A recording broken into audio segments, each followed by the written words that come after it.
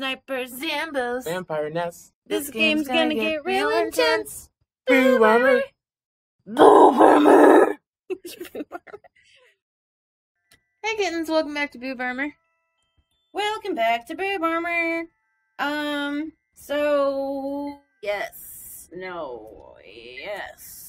Okay. So, we stole a kiss. Well, no, we are stealing a kiss. I couldn't let him leave without doing something. I quickly pulled Sam down to me, lifted my head and gently kissed him, softly laying a hand on his cheek to keep his face close. Sam stared in deep surprise before hesitantly kissing me back, caressing my cheek and slightly melting at the touch of our lips. A soft sigh escaped his lips before he slowly pulled away with a smile. He gently licked his lips, making me go red in the face with that simple gesture. He let out a satisfied smile before running a hand through my hair. Sleep, doofus. He called us doofus! Yeah. That's so precious! It's like the most romantic thing that's happened in this. I know! It's like you get like little kisses and he's just like, sleep, doofus. Yeah. That's so cute. And with that, he stood up and left me alone because he's an asshole and he left me alone. I relaxed into my mattress, but then I heard Diana laugh. Do it. Haha, told you. I suddenly tensed up. I felt majorly uneasy. Something wasn't right. I felt it in my core. She must be here. The thought of her in my house infuriated me. Anyways, we're gonna skip past looking for her because we know. We're just gonna go digging through the house, and then we're gonna find a door. And she's Sam. What the fuck do you want? My heart stopped. Diana was with Sam. My mind flew into slow motion, playing fake images of Diana trying to seduce Sam in my head to further the angry flame inside me. Yep, this is all the same. I instinctively followed Sam's voice. Grand lobby. Hid behind. Oh no, this is a different place though. Yeah. I hid myself behind the corner of the hall, peeking into the space down at the scene. I peeked inside to see Sam by the foot of the stairs with Diana sitting on the railing looking at him. My, such a brute. Didn't your mother teach you how to treat a woman? She isn't here, and frankly, you shouldn't be either. Ah, I'm hurt. Wounded, truly. Like I care, you crazy bitch. Pity. And here I thought I was going to offer you the chance to become something better than just a simple incubus.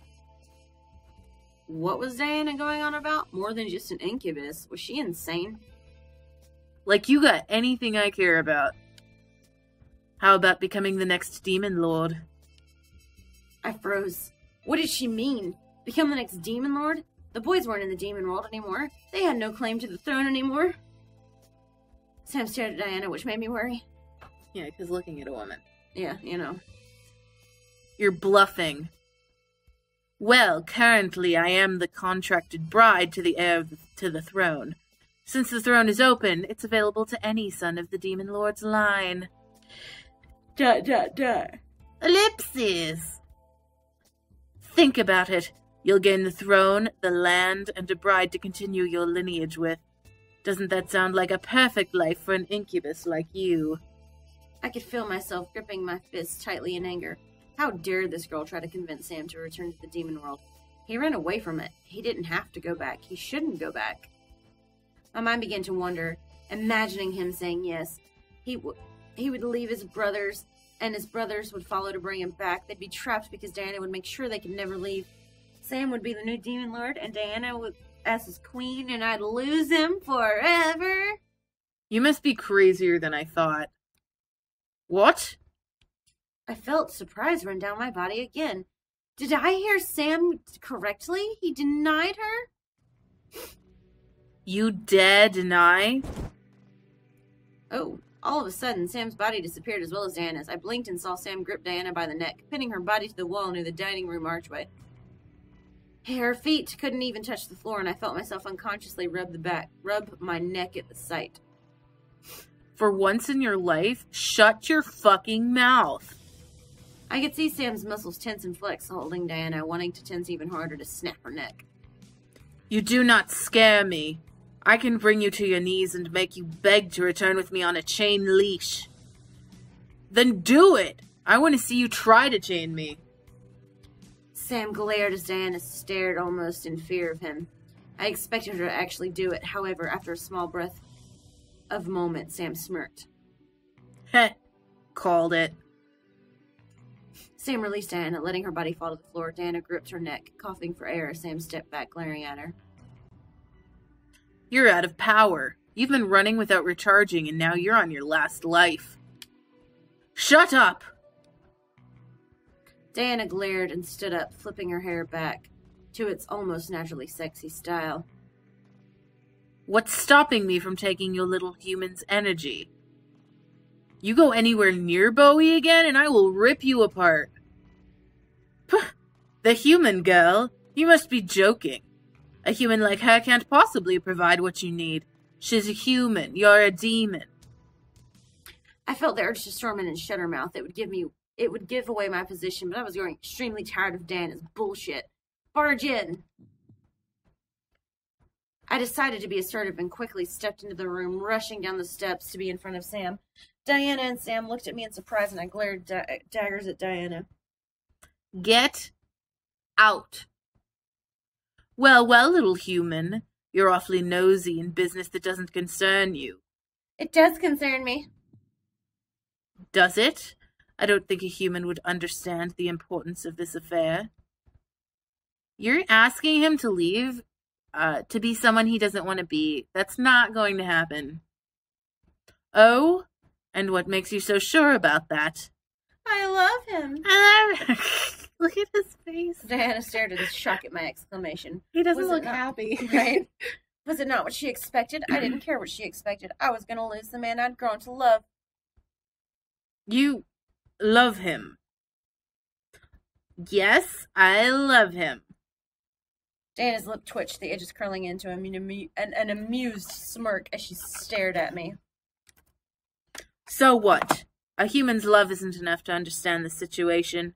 A demon can never reciprocate human feeling. To both our surprises, however, Sam stepped forward and put an arm around me, pulling me close to his body. I love her. I saw the confidence Diana had shattered in her eyes as she stared at Sam at his words. Yep, that's what it says. Yep. I could see the struggle in her face to try to find some weakness in Sam. In me. In anything. I tripped over that sentence, too. It's so bad. A demon love a human. Impossible. Are you deaf? I said I love her. You don't have the brains to understand what love is. It's not just a human emotion. Demons like us can feel it, too. You just have your head so far up your ass that you refuse to see it, just like how you refuse to see that you've lost. Diana took a step back, physically feeling the sting of Sam's words in her chest. She had lost. I could see it in her eyes. Diana's eyes grew dull as she glared at me and Sam. It seemed almost uncharacteristic of her, yet it was something I wasn't surprised to see. I wasn't surprised to see come from her face. This is so poorly written. Yeah. Fuck. Very well. Fine. Veil. I still don't know what that means. Diana faded into the ground into a purple pentagram, crossing her arms and almost looking upset. Sam and I were left alone, left with the silence of the room. Is it sexy time? It's almost sexy time. I finally let out the air I was unconsciously holding in my chest, relaxing from the ordeal. Sam stepped to me and held me gently, surprising. You all right? I nodded in response, unable to speak, so immediately after being surprised, Sam let out a sigh. Relaxing in the embrace, I gently placed my hands around him, returning the embrace slightly.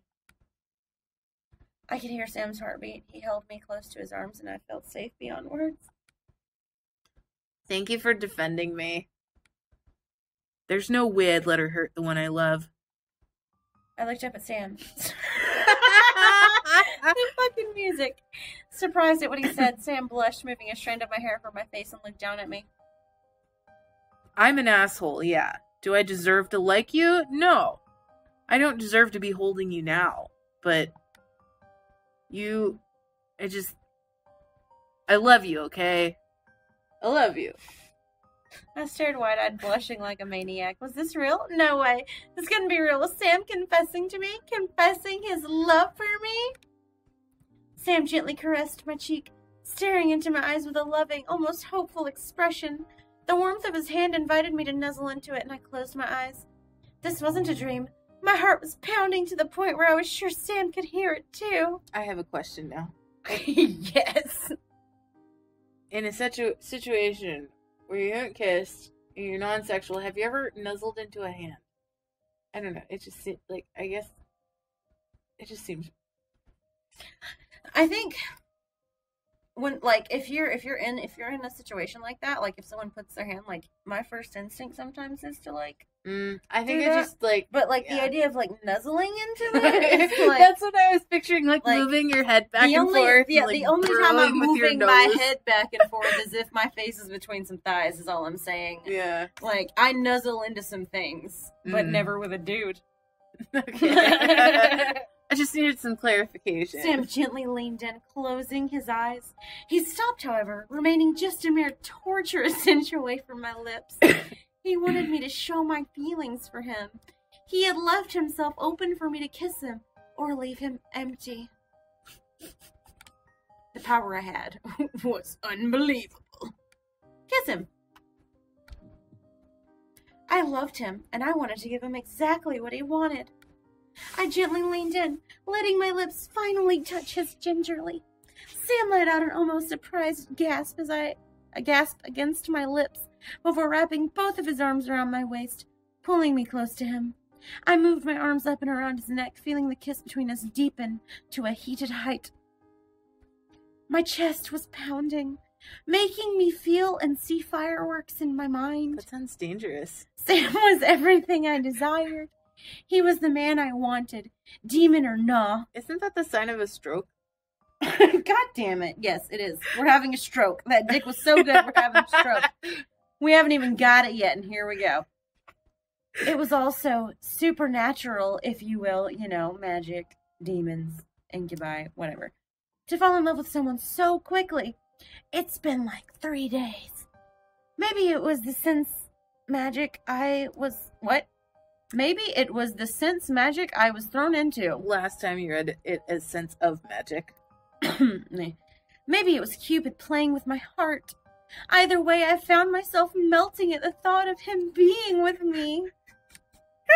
I found myself combing my fingers through Sam's hair, making the man holding me softly tremble at my touch. He gently nibbled my lower lip, asking me to deepen the kiss between us even further. I easily teased him before finally opening my mouth slightly for him. His tongue gently danced with mine as one of his hands slid up my back and cradled my head. He gently leaned my body back. What? Making me cling to him as the heat of our kiss rose higher and higher. Gently, though, Sam slowed the kiss down and pulled away. Staring down at me, his eyes burned for me, wanting me to melt and buckle against his hips, into his arms. I could feel myself melt already, just ruining another pair of panties. Sam opened his mouth to speak, but a very small blush ran across his cheeks. He was reduced to shy silence. I stared as he tried to find the words to say in my eyes. I knew exactly what he wanted. He didn't need energy, though, right? He just wants to get his dick wet, right? Are you... Do you have a boner right now? No. I stared wide-eyed, looking down at that Loch Ness monster, pushing itself against my thighs. I felt a cheek go across my... I felt a blush on my cheeks. He didn't say anything more, as it bobbed and nodded at me. I know... But I knew what words would have followed if he continued. He wanted me. Sexually. I was stunned. Was that appealing to him? I'm just a little girl. Was his hidden passion really deep for me? Save that for Matthew. Oh no, he's just a little boy. I did this. Sam gently nuzzled my forehead. It's like having a pet horse, not a swamp kitten. Losing the blush and finally being able to speak. If you don't want to, we don't have to.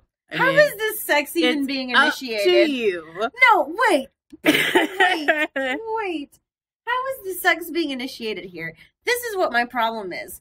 Earlier, we were literally on top of him, clothes unbuttoned, face in the tits, like hardcore making out, and that's not sexual initiation.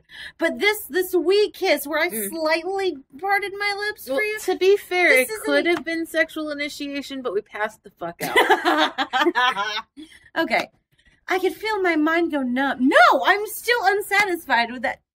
I felt my mind go numb and purr again at the idea. He is a swamp kitten, that's fair, I guess. A moment with an incubus. He was a demon of sex, the purest form of lust and desire. And a virgin. My world would rock, and I would enjoy every second of it. At the same time, I was indeed inexperienced. Can you just, like, picture this? Like, they're kind of, like, this is what they're kind of making out, and she, like stops to think about these things. Yeah, to have this, like, Gollum, Smeagol conversation, just, like, back and forth. And he's just like, are you okay? Right? At the same time, I was indeed inexperienced. Diana wasn't wrong when she claimed me to be innocent. Did I want to give that innocence to him? Especially after 3 fucking days? I find myself forgetting the words yes or no. What could I say to him? I knew what I wanted, but I had to say it without breaking the moment. Hey kittens, this is Finger Wiener. We just wanted to go ahead and announce our side project, which is called Side Boob, in which we will be doing some funny fan fictions based off of the Seduce Me game and a bunch of other things, challenges, general goofing off stuff. So check out Side Boob, and we'll see you next time on Boob Armor. Later, kittens.